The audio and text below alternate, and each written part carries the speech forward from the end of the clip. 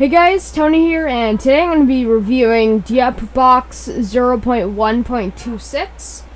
And in this update, they fixed a bug that when chatting, it disables GUI shortcuts. And I don't know why CAZKA completely jumped 4 numerals ahead for some reason. But, here, I'll show you really quick.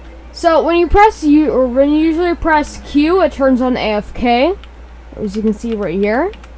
And when you press F, it turns on multiboxing, or toggles multiboxing.